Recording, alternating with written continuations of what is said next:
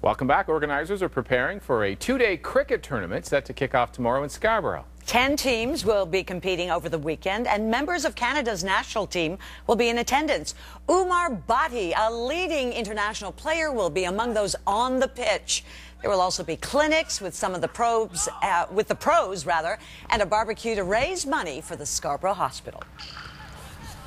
It's about engagement with our Scarborough community, bringing together our community partners, all of our community residents, to have some fun in a great atmosphere, and ultimately to raise funds for our cancer care, integrated cancer care program at the hospital. And as you just heard, yes, all the money raised will go to the hospital's cancer care program.